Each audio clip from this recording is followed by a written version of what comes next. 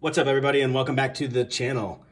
VP Tactical here, and today we have the Elkridge Tactical fixed blade knife. So you're probably wondering why I'm showing this to you. Again, as part of my channel, I do like to look at outdoor gear.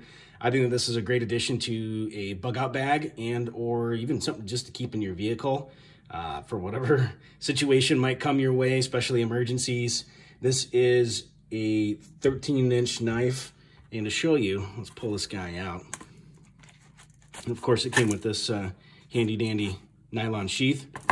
So this is the, again, 13-inch fixed blade. You can see here it is, I don't know if that'll focus, 1440 stainless. Looks like these are actually made in China. From what I can tell and the uses I've had with it so far, it's held up. It's fairly durable. I mean, can't expect a ton from a relatively inexpensive knife, but again, for something to have on hand, I think this I picked up around, when it was on sale, around $8. I've seen them in store for somewhere between 15 and 25, so I thought $8 was a pretty sweet deal. It does have, of course, the 13-inch fixed blade. This is their tactical style, so this also includes, as you can see, as Elkridge calls it, a sawback. So this is like a serrated edge. So this could definitely be come in handy, especially if you're an outdoors person. If you needed to cut, tree limbs or whatever it might be. I mean, I imagine it's not going to be suitable for heavy duty work or anything that's overly thick. Smaller jobs, this would definitely get the job done, to say the least. Rubber grip, or actually more of a hard plastic, I should say. Definitely feels good in the hand. I like the fact that they have this little lip right here for your finger to kind of rest on, and then also your back thumb to grip for a stronger purchase.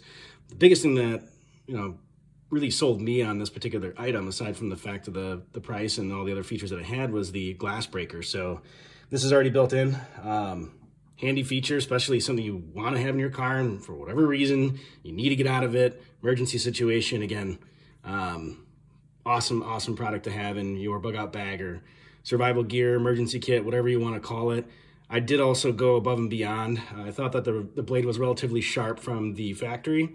However, that it could use a little bit more. So I went ahead and sharpened it myself.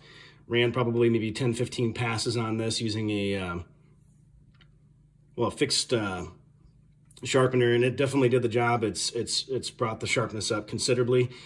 But needless to say, like I said, this was a sweet piece, and I'm happy that I picked this up and made it as part of my kit.